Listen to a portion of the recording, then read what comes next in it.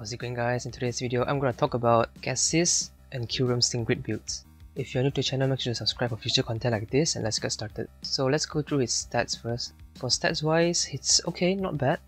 HP is pretty high. Special attack is also really high actually, 381. Speed is a bit on the lower side, but still okay. Defense is quite good for a striker. So the first move we have Ghetsis. It's a 4 gauge AoE move that can do good damage. Sadly, it's 95 accuracy, but you can -1 speed. Second one is Noble Roll. Noble Roll is also not bad, right? 2 gauge move, you -1 attack and special attack. It's definitely useful for his overpower and pecking order passive, right? We're gonna talk about more later. Dragon Breath, you probably don't want to use it a lot of the time. It's not that useful, honestly. I mean, 30% chance, you have hostile environment is great, but you want to use him as DPS or a Sing Nuker. Mwahaha, the trainer move, you +1 crit and then you can plus up to 3 special attack. This trainer move is honestly it's not like crazy good, right? Because you only, at max HP, when you use it at the start of battle, you only +1 special attack. Then you only +1 crit, so just bring like a crit or special attack support. For Sing move is the lower the speed, greater the power. So like at -6 speed, you double your Sing move damage, which is pretty cool. Hunter's Instinct, at -6 speed, your moves will do 30% more damage, which is very good because you can easily lower speed with Glacier, right? So yeah, just remember to bring crit and special attack support for him. And then he can just do damage, or even you can bring like attack or special attack debuffer, or even a speed debuffer as well, to make use of his passive and his Sing grid, right? We're gonna talk more about it later. Now let's quickly look through the grid. So here's Glacier MGR3, pretty cool, because 4 gauge move is costly, and then the speed is like amazing also. Cold Snap 2, this is really cool, right? 30% chance to freeze. Then we get Power Reserves 3, it's not that consistent, but you can maybe pair it with Endurance, right? To hang in on 1 HP and then do damage, but then usually at 1 HP you're gonna die, right? Similar Reserves 6, no, I don't think it's useful. Mwahaha MPR 3, I don't think it's useful because just bring like crit or special attack buffer, right?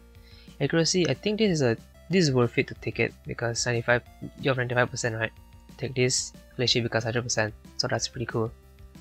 This one, Dragon Breath Ninja 3, and then Hostile Environment 1, no, I don't think you should take it. And then Paralysis Ninja 3, this might be good, it's a bit costly, but 80% damage is nice. Overpower, this is really good, you double, you plus 30% damage and -6 special attack. And then we have Noble Roll MGR3, we have 2 of them for some reason, it's kind of weird. Noble Roll Double Drop, this is good if you're running a Sing Nuke build, so you -2 attack and -2 special attack instead of -1. Pecking Order, this is really good. If you have this and this right Sing move, you -6 speed and -6 attack, you will triple your Sing move damage. Crazy. You can hit extremely hard. I can show you the damage calculations later. Now I have 4 builds to show you guys. The first build is the hybrid build, so you're mixing Glacier and Sing Nuke. So you want to take MGR3, Accuracy, then you want to take Overpower, Double Drop, and Pecking Order. And you just connect everything. So for this build, how you want to use it is, you probably want to use Noble Roll 2 times, so you get him to -4 attack, -4 special attack. Or if you're bringing like a Champion Iris or whoever can debuff attack and special attack, then you only need to use Noble Roll once and then just let them do the job. And then just spam Glacier basically to activate the Sing move multiplier thing, right? -6 speed. And then Overpower and Pecking Order will also activate because you lower special attack and attack. The next build is a Sing Nuke build. Basically, just take the power-ups, right? He's gonna do a lot of damage with Sing Nuke. Crazy damage. Then you take Pecking Order and then Double Drop. So basically, just spam Noble Roll until -6 attack and special attack, and then just Sing Nuke. Your opponent won't stand a chance against the Sing Nuke power of this thing. It's crazy good. If you plan to bring other attack or special attack debuffer, then you probably want to sacrifice this maybe, and then just take this instead, right? Just take this MGR. But it depends, right? You can change it up a bit if you want. His third build is a pure Glacier build. So you're gonna take Cold Snap 2, MGR, the Accuracy, and then Overpower. Basically, you just wanna spam Glacier right? And then you hope for freezes and then boom, easy. You're gonna do a lot of damage.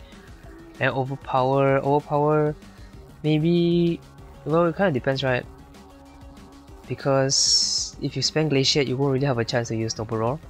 So you want to bring like a special attack debuffer maybe. Or if you don't want, you can just sacrifice this and just take something else. It's up to you. Now for his 4th build, it's kind of similar to the previous one, but you're gonna take Paralysis Synergy 3. This build is if you plan to take like a Thunder Wave user like maybe Lieutenant Surge and Raichu and Callum and Meowstic. So you have 30% here, 30% here. But that is a 60% buff. That is assuming you get him to -6 special attack. Overall, he's really good. He can do both DPS and single damage. And for some reason, his attack, right? I mean, it makes sense, he has Noble Roar, but his damage is as good as a striker. Now here is the damage calculation. The top one is his single damage. So you have one multiplier from the Sing move, and then one from pecking order, right? So your damage will go up to almost 30,000. Crazy damage. Insane. Like, one of the best Sing nuker, right?